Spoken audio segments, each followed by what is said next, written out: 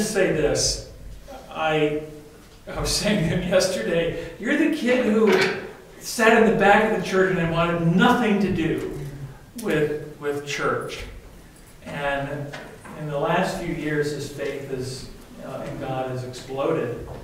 And so he's going to talk to you about being a Christian in the military and being a single person in particular, and Christian in the military and in the world. So without further ado. Thank you. So again, I'm Nick, coming from Paducah, Kentucky. I've been in the Coast Guard for a little over 4 years now. And I was talking with my dad yesterday about this. I've only taught this lesson, and I titled it The Challenge of Christianity, because I talk with my dad constantly about struggles that I face, that I have faced, and things that I've tried to do about them, things, like, hey, Dad, I'm struggling with this in the military, like, these guys say this, they do that, what do I do? And as I was talking with him about this lesson, he, being the better public speaker than I, was like, well, Nick, maybe you should give everyone some background information on yourself as far as where you've come from, what you were like before you met God, then kind of go from there. So before I was a born-again Christian, I would say that it's hard for me to tell when exactly the transition happened. My dad has told me that there are two ways people are coming to the kingdom of God. You're either zapped or you're oozed. And I have definitely been oozed into the kingdom. But I know what I was like beforehand. I was very, very angry all the time.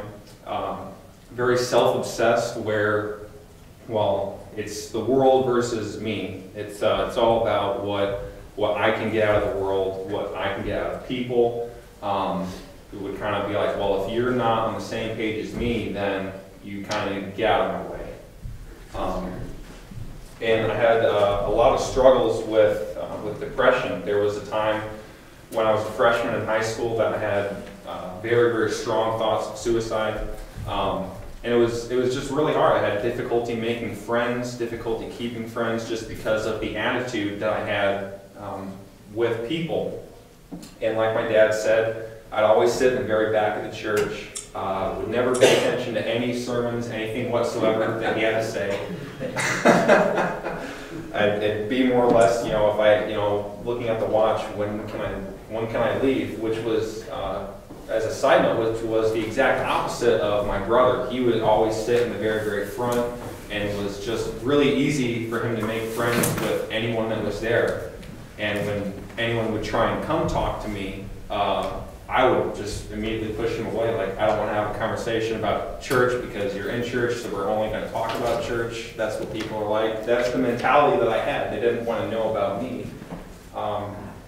And then sometime around junior or senior year in high school, I took a round turn. I don't know what it was, but I just decided I needed to make a change in my life, and I started reading the Bible a lot more serious. And I'll share this with you. I latched on to my favorite psalm in the Bible. I use this I share this with almost everyone I talk to about. Well, what did what was the first thing you read in the Bible that really kind of spoke out to you? So if you don't mind, I'll read it to you real quick. Answer me when I call to you, my righteous God. Give me relief from my distress, have mercy on me, and hear my prayer. How long will you people turn my glory into shame? How long will you love delusions and seek false gods? Know that the Lord has set apart his faithful servant for himself. The Lord hears when I call to him. Tremble and do not sin. When you are on your beds, search your hearts and be silent. Offer the sacrifices of the righteous and trust in the Lord. Many, Lord, are asking, who will bring us prosperity? Let the light of your face shine on us. Fill my heart with joy when their grain and new wine abound. In peace I will lie down and sleep, for you alone, Lord, make me dwell in safety. And every time I would get angry, I would start thinking about the Psalm 4, verse 3. It's the second part of that. It says, the Lord hears when I call to him. That every time that I need something, I can call on God to make it better. And so I then entered the Coast Guard in 2009 when I graduated high school, and I hit a pretty big stumbling block because it's a completely different world, the military is, it really is. And the people that you're surrounded with really can kind of challenge you to your core as to what you believe, who you want to be as a person, whether it be the jokes that they make, their values, their ethics, their morals, can kind of be just outlandish compared to what I was used to. And it's not against anything as them as a person. We're all raised differently, we're all taught differently. So it was just kind of a culture shock when I went into it. So, as far as how I stumbled, I started having my language deteriorated very, very quickly. And it's still something I struggle with a lot today, just because of the environment. I can make excuses, but just because of the environment that you're in. The thinking that some things were okay when they're not, whether it be, they were saying, like, people have conversations with me like, oh, yeah, I think I'm gonna, plan to go out and, try and sleep with, all sorts of different women or this or that. Instead of saying, hey, maybe you shouldn't do that, just kind of taking a back seat in the car when something should be said. And I met a guy named Joe Rothenberger, who is a warrior for God, and him and I just kind of him leading the way, kind of took a stand and saying, no, we're going to just kind of be Christians here regardless of what people think. And thankfully for him, when I moved to Paducah, I kept that same mentality, that I was not going to let, even if I was the only Christian there, you guys are not going to change my mind on who I am, who Jesus is, and what I stand for. So when I got there, I decided to start a Bible study. Didn't really know the direction I was going to go with it. I'd never done any Bible study ever in my life before. I'd never taught anyone anything. So, let alone, my peers, it was terrifying, but it went really, really well. And then last April, before then, I called my dad. I said, Dad, I don't really remember much about being, baptized because, I was dedicated as a child, but I wanted to have some sort of memory as far as, my declaration of faith. So I said, how do I get confirmed? And April 7th last year, I got confirmed. So the life that I have now, like I said, all the Bible studies, I read the Bible almost daily, and I know what I stand for, rather than backing down from conversations with people at work when they're like, oh, I'm going to go do this or this, and they kind of look at me for, oh, well, what are your thoughts? And I'm like, well, I think that's stupid. I think you shouldn't do that. I mean, tell it to them like it is. And the focus, and the big thing that I'll hit on at the end of this is there's a balance that we have to have between intimacy with God versus intimacy with people. And compromising the wrong way is what gets us into trouble. So, with that,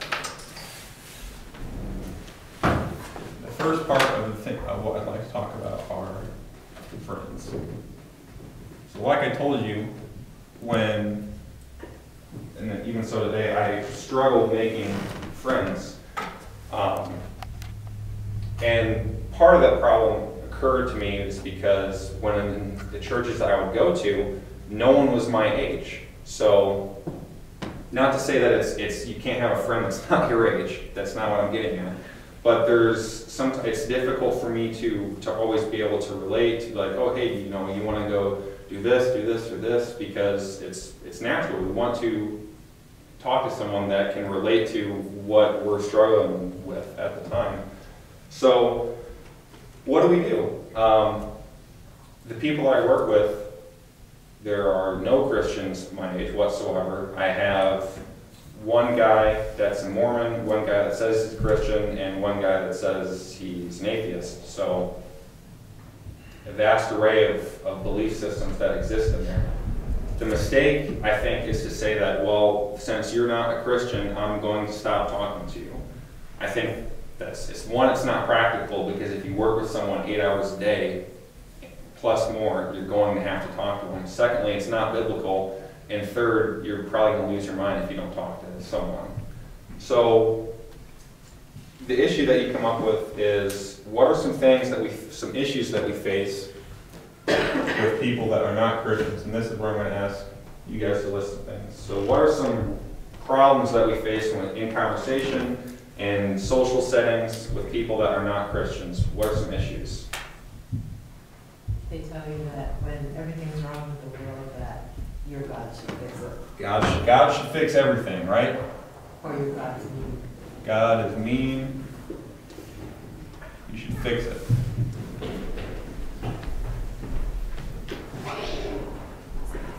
What else? It's a good one. The football game is on. What's that? The football game's on. Why do you want to go to The football game's on. Why is God important?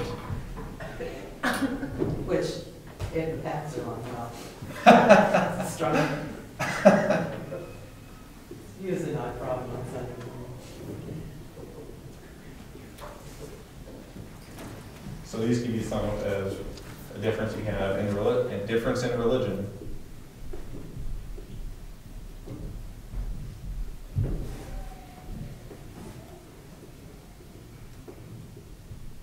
Good. Anything else? Stop talking. Yes, ma'am. You're judging me, aren't you? Yep, judgmental. Yeah, if you're a Christian, you judge everyone, right? Judgmental.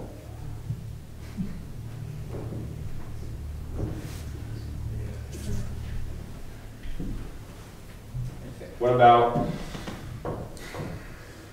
values, You're morals, foolish. politics? What? I said you're foolish because God doesn't exist. Yeah, you should be crazy. Foolish. God doesn't exist.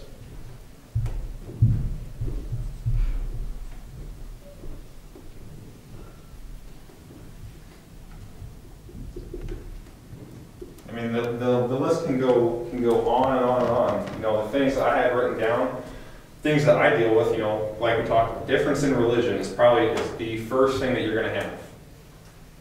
Difference in, and then what kind of goes into subcategories, our Christianity should filter pretty much everything that we believe in, right? So our values, our ethics, our morals, our priorities, all of that are filtered through what we believe in Jesus. So as you start talking to people, I can't tell you how many times I've been told, well, you know, I'm not Christian, but you and I have really, really similar values, morals, and ethics. I just start laughing, because it's like, well, if you're talking about, well, I'm not going to go out and murder someone, yeah, you're right. We definitely are on the same page right here. You know, but if you try and have a conversation about why it's something deeper than that, that's where the splits start to occur. So we have all these problems, right? So, but at the same time, we have to recognize. Oh, let's do this.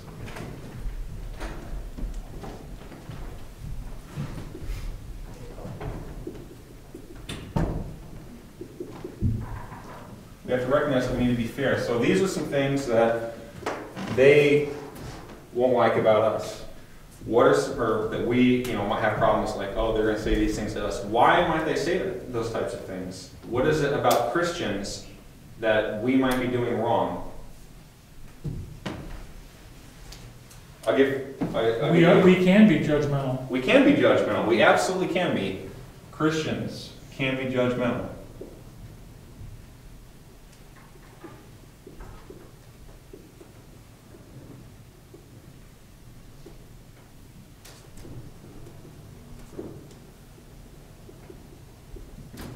I'll give you an example.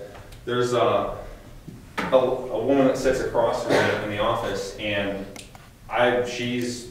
her mom is a pagan. She says that her mom's a pagan and it's like a Wiccan. I have no idea what that even means, but that's what the religion that she follows. and her dad was a Methodist. Two completely different sides of the spectrum. And I've talked to her more about faith than any other person in the entire office, and any Christian that I've met in Paducah. And one of the things that she said that was amazing to me was that, Nick, you're the first Christian I've ever met that didn't tell me I'm going to hell within the first 5 minutes of talking to me. That's incredible. That as Christians, I'm not saying, hell doesn't exist or that, Jesus isn't the only way to salvation, but if you lead a conversation with telling someone that they're going to go to hell, you're not going to get very far. You're probably going to get nowhere. You're not going to develop a relationship with that person to where they want to hear what you have to say.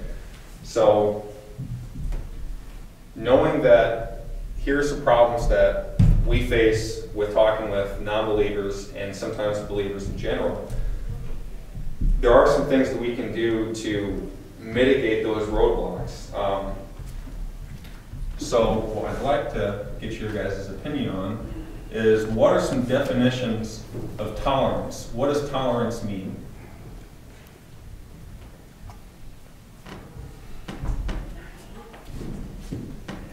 Being respectful.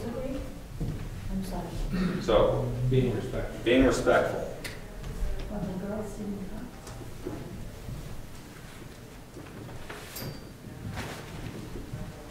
Respectful. Yes, ma'am. You said you agree to disagree. Agree to disagree.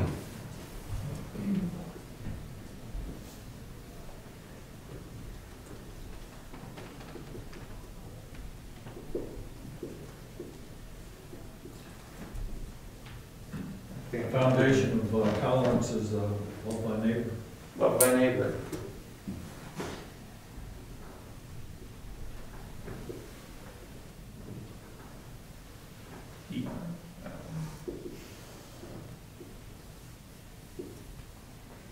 Not to throw you off track too much, but the thing about tolerance, Mhm.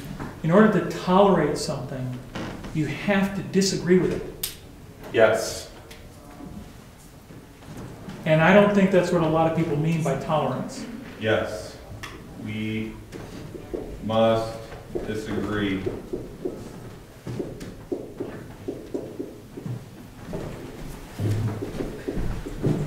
So, tolerance. A lot of the examples I've heard of tolerance and when I've asked people, what do you think tolerance means? Or what does society tell us tolerance means? It means, well, if someone has a different opinion than you, then you just don't say anything. You tell them it's perfectly fine, that nope, whatever's good for you is good for you. That's being tolerant. Absolutely not. What I wrote down for tolerance is the ability to disagree with someone and still maintain a relationship afterwards.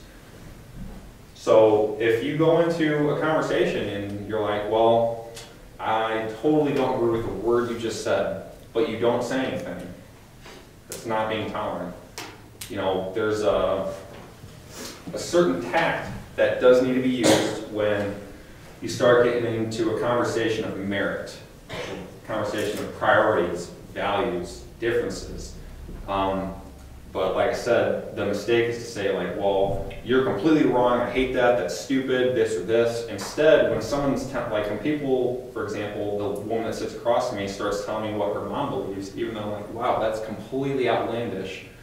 Instead of saying that, it's probably better for me to say, well, tell me some more about what that means. What does that mean? What is this? What is this? Get some actual information from the person so I genuinely care about what she has to say, regardless of whether I think it's completely crazy or not. I still care about what she has to say. She's putting trust in me to listen to what she has to say.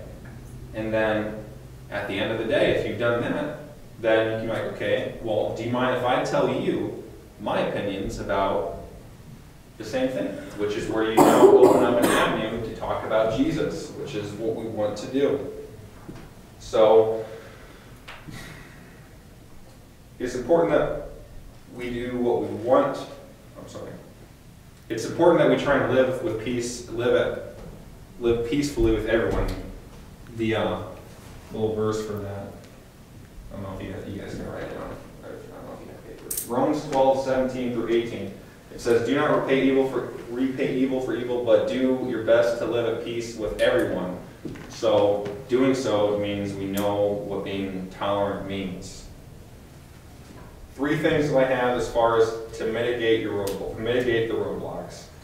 First, establish yourself. It's easy when you enter into a friendship, relationship, whatever, that you don't want to make waves with people. You don't want to be like, well, if I say this, then they're not gonna trust me. They're not gonna talk to me. So if you don't want to make waves, you have to ask yourself, are you living authentically? If you don't stand for something, you're going to fall for anything. That's what the famous quote says. So you need to make sure, just as just this applies to me as well, that we stand for what we believe in. And a big part of that is what's on your mind. Romans 8:5, it says, the mind that's of the body has his mind set on the flesh, but a body that's of the spirit has mind set on what the spirit desires. So when you're living your life, what is your mind on? Is it on God? When you're in conversations with people that don't agree with you, what's your mind on? Well, I want them to accept me, or I want Jesus to accept me. That's going to determine whether the Holy Spirit is speaking through you or it's you speaking through you. We want the latter to not happen. Secondly, I think this one's probably hit on the least. So we have establish yourself.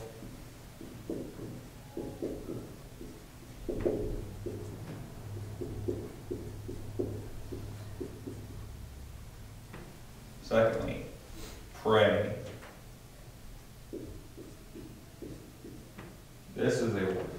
In my opinion, this is a lost art, prayer.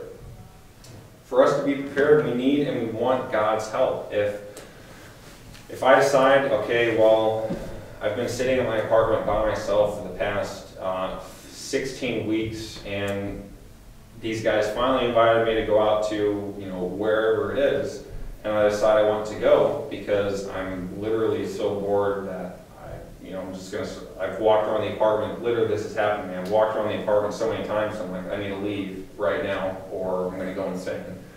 So you go, but the mistake is to think that, well, I'm going to go there, I'm going to be fine on my own. We want God with us at the entire time. And you never know if God's going to open up an avenue to say something. 1 Peter chapter 3, verses 15-17, again, I'm summarizing the best I can, it says, always be prepared to give a reason for the hope that you have. If you go into a conversation and they're like, well, I know that you're a Christian, but I don't really know much about it. Can you tell me something about it? If you don't know what to say, missed opportunity right there. Now, a little quiz for you guys. We pray so we can put on the full armor of God. What are some parts of the armor of God?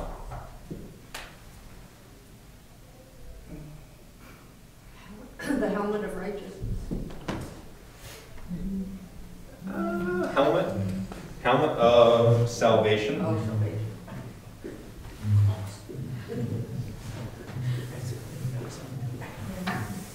Shield. Someone say shield? We didn't know we were going to take a test. It's going to be a test. Isn't there a sermon on this? Being strong in your faith. That's basically what the armor of God is. You have the helmet of salvation, the shield of faith, sword of the Spirit, which is the word of God, feet fitted with the readiness from the gospel of peace, breastplate of righteousness, and the belt of truth. If you're curious, this is Ephesians chapter 6, verses 10-18. That's a huge part of what it is to be a Christian daily, is to put on that full armor of God. And that's how you're prepared for the situations that come in life in general, is to be prepared daily. Something that I've tried this, and the third thing, something that I've tried more and more recently, and it's not as big as the other ones.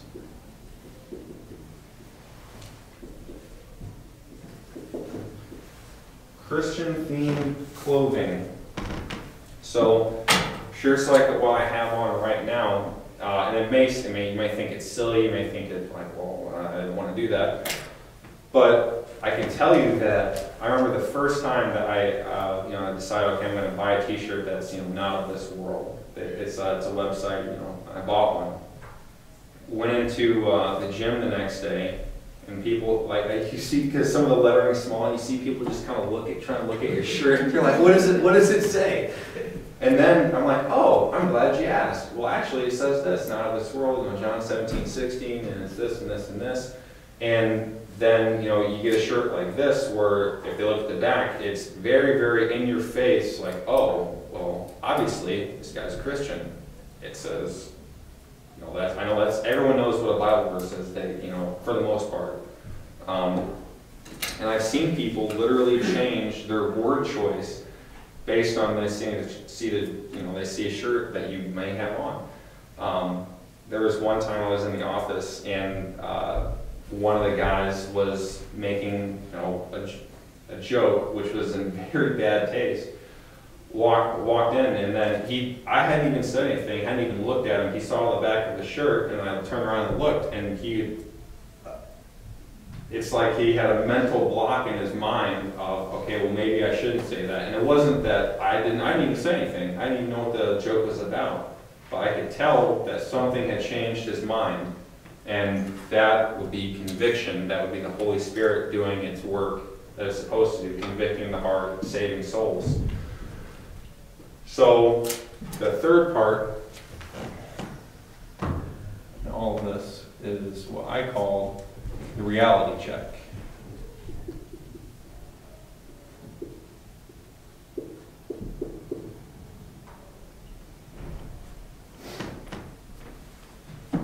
So like I said at the beginning, there are two forces that fight, at least I know that they fight within me, and I think they fight within most people. That's intimacy with God versus intimacy with people. God versus people.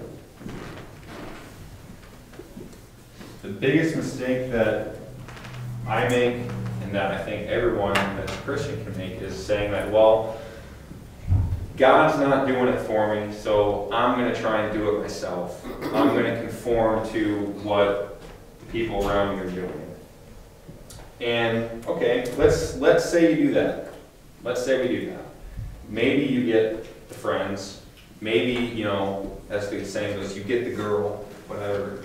But you've compromised and conformed and lost everything that you had at the beginning.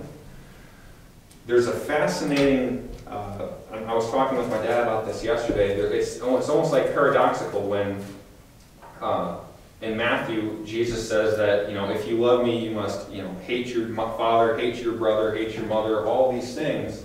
Saying basically, the point Jesus is making is that you need to love me first and not cling to all of these other people. But what happens is that as we allow the Holy Spirit to come into our life and work through us, our relationships with other people grow stronger.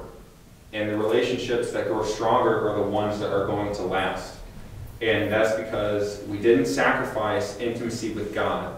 We let intimacy with God come first, and then God did the work that He promised. Follow me first, and I will give you the desires of your heart. That's what comes second. That has to.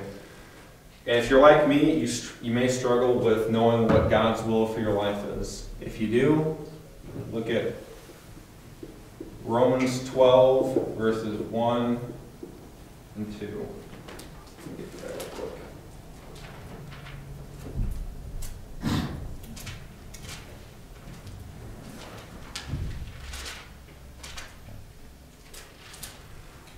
Therefore, I urge you, brothers and sisters, in view of God's mercy, to offer your bodies as a living sacrifice, holy and pleasing to God. This is your true and proper worship. Do not conform to the pattern of this world, but be transformed by the renewing of your mind. Then you will be able to test and approve what God's will is, His good and pleasing and perfect will. So, if you want to know what you're supposed to do in life, you want to know what direction you're supposed to go, you need to take and I do constantly, and I still have to do, you need to take a hard look at Romans 12, 1 and 2, and ask yourself, am I sacrificing everything for God?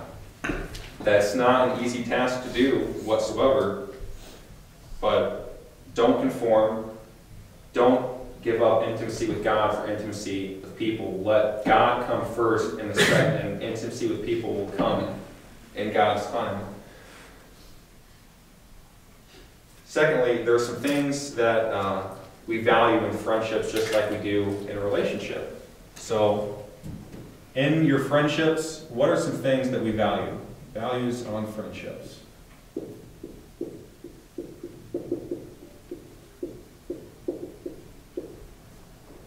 What are some things that you look for in a friendship? Honesty. Honesty.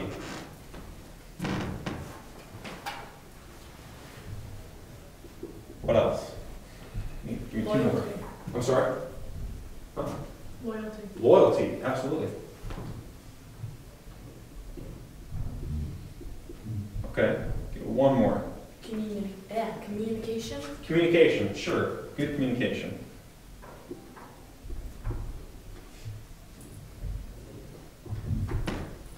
So, these are things that we want in friendships, so why should we compromise on them? You know, when you think about, the person that I want to get married to, well, they have to be, you know, the people I talk to at work, one guy in particular is like, well, she has to be like this, and I'm just like, dude, I mean, are you serious right now? Like, it's a joke. But at the same time, something can be said about, something to take away from that is be like, okay, well, if I'm going to set my standards up here for the person I want to marry, why should my standards come down for the person I want to be my friend? You know, if a friendship is built completely upon tearing someone down, completely upon making jokes about them, is that really a friendship? Is that something that you value? I'll tell you, a lot of the way the military people work is, well, I'm your friend, I'll do anything for you, except, well, the entire day we're just making jokes about each other, literally the entire day. I've had years of that. And it's just, there's no, I don't talk to any of those guys anymore. The couple people I do talk to are the ones where the friendship was based upon, what can I do to help you? What can I do to make your life better? That's the friendship that matters. That's the one that we should care about. So, living for Jesus requires us to devote ourselves to Him entirely. And again, that is, Jesus reminds us, you know, John 17:16, He's praying for His disciples. He says, you know, Father, protect them, for they are not of this world, just as I am not of it. And in closing, something to encourage you, John 16:33, Jesus is saying, you know, in this world you may face trials, but take heart, for I have overcome the world. So that same power that Jesus had, thankfully, He sent us in His Holy Spirit. So be encouraged by that. Don't conform to what the world has to tell you. Take heart and know that it's been overcome. Any questions? Comments, concerns? Thank you very much. Yes? I do. The lifestyle that you are promoting, you talked about being bored in your apartment. How do you deal with the loneliness? Because sometimes God doesn't just say, okay, I'm going to send you friends today, knock on the door. How do you deal with that? What's the reality there? The reality is loneliness is tough. It really is. Just as, you know, some more backstory. I mean, I was in a relationship for 3.5 years with a woman that was not a Christian, and I constantly talk with my dad about, well, you know, I'm having problems with this, I'm having problems with this and this, and basically he was being as kindly as he could, was like, Nick, you're basically digging your own grave right now. So I made a choice to end that relationship. And how I deal with loneliness is, I mean, sometimes I'm like, there is no like, oh, today I'm feeling lonely. But at the same time, one thing that I will tell you is the loneliest day that I have being single is going to be nothing compared to, you know, the best day that I have when I'm married. You know, if I do get married. And it would be nothing compared to being married to the wrong person. You know, there's just, and that's something that I took away from my dad is, you know, he's like, Nick, there's nothing like being married to the wrong person. And then if, you know, you get divorced, it's the gift that keeps on giving. If you have kids, this and this and this. So I think about those things. I think about, you know, yeah, I'm lonely right now, but at the same time, I know that, you know, in all things God works out for the good of those who love Him. So, and it makes it better. And as long as you keep breathing, if you feel like, oh, you know, I'm lonely today, as long as you keep breathing, God is going to breathe for you. One of the fascinating thing I heard from a friend of mine, there was a couple, and the wife was cheated on by her husband, and she ran into her room and she fell down and was like, Lord, I can't breathe. And the answer that she got was, don't worry, I will breathe for you. I think we can take a lot away from that. That in the days when you can't hold yourself up, the reason you're able to stand is because God stands for you. Yes, ma'am.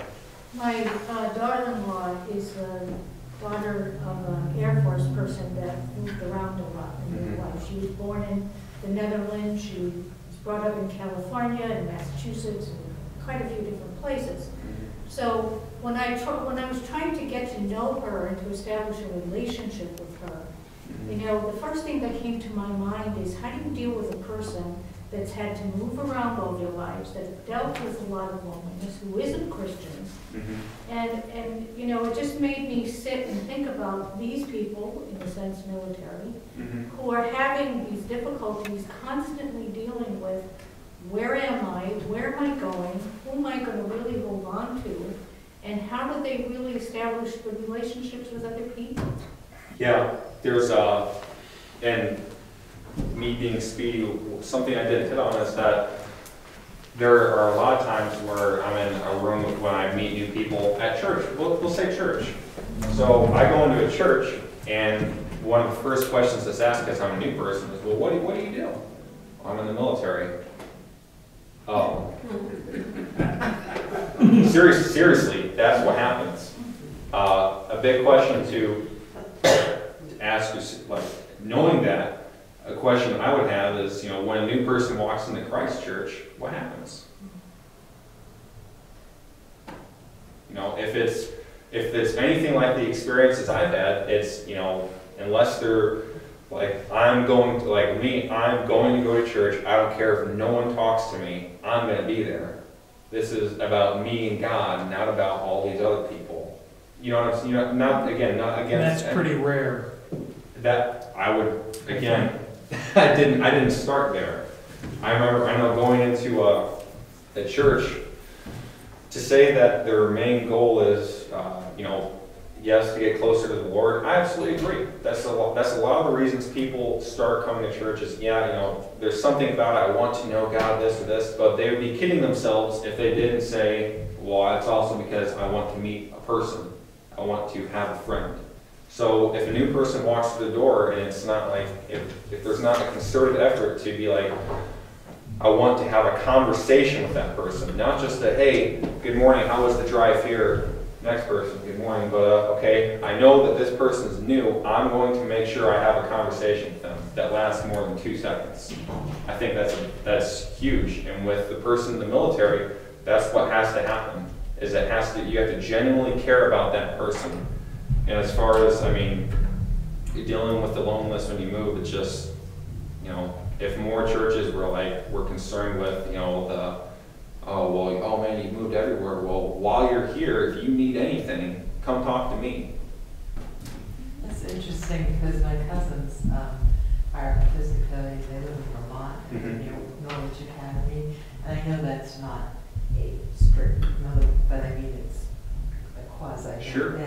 And their church actually reaches out to the kids, and they come to their house on Sundays. They're allowed to take off their uniforms for the first, because they have to go everywhere in uniform, and they can bring their jeans there, they can sit down, they eat dinner, they watch a game, they play games, they just talk, and my cousins love it, because, my cousins are older, and their kids are grown, and they just, and they have such a nice relationship with people, and I have a friend whose daughter's going there, and she was interested in it, and then one of her friends said, oh, that's weird, people don't do that, and I was heartbroken, and so was her mom, because we just thought it would be a really great thing for Tori to, meet up with my cousins and or other people, and so it's interesting how people have that perception, and I'm kind of taken aback by people reacting to, I'm in the military. I would think, I guess I'm naive, but you see so much,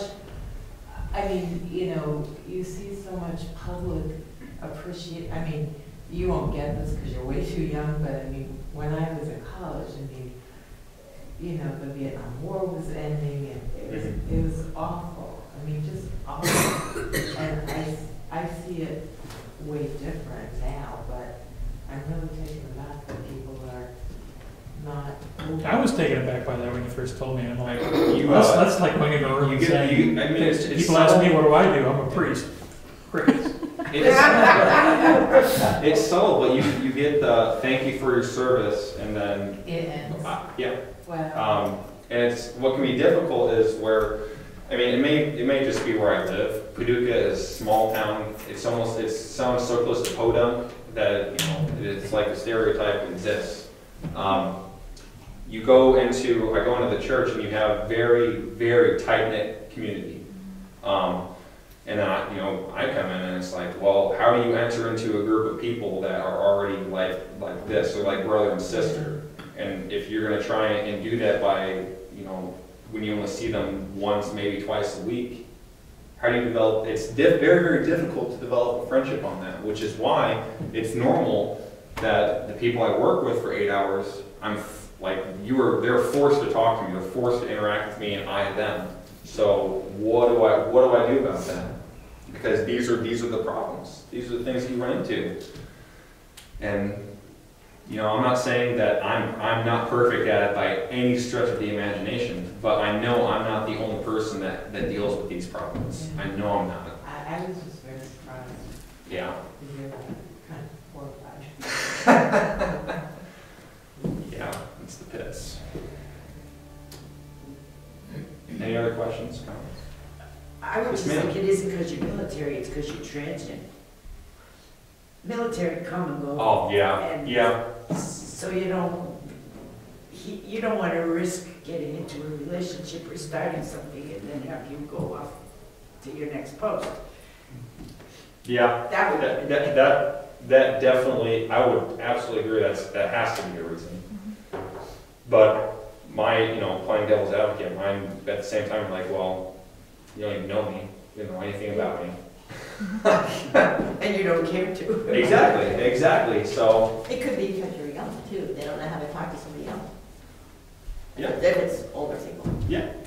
And knowing that should say a lot about, okay, well, when a new person comes in, I know that this is how Nick feels.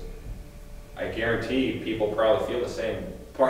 People probably feel the same way as I do. Like, well, who's going to talk to me? Is someone going to actually care about who I am? Are they going to actually want to know about me? Maybe they're looking to finally be able to talk to someone. If you aren't ready and willing to go and talk to them, despite whatever values, things, whatever they have, they may never come back. They may never be like, well, I thought God was telling me something, but he wasn't. Because I had that experience here.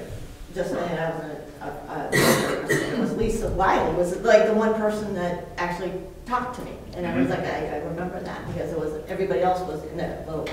Yeah. So. And see, I think I had the exact opposite because I came from Good Shepherd, and I know we were very tight there and very small, and for all of us to come into this big church, a lot of us were unsure of how it would go, and I can tell you now, I can't even, I'll talk to somebody like Erica and go, did she come over from Good Shepherd with me? Like, I can't even remember. We're now just, everyone was so welcoming that I'm just wondering, like, if it's just different parts of the country, and maybe there's just different attitudes, because I just got such a different experience here moving from even one side of Fitchburg to the other. It's also, I mean, jokingly, it's a Baptist church as well. I don't know anything about the other denominations really, but the, it's a larger church. I mean, it's a larger church, but at the same time, regardless of how big a church gets, if you lose sight of, okay, what's important, we're here to bring people to Jesus, not about, how many baptisms do we have, how many Sunday school classes do we have.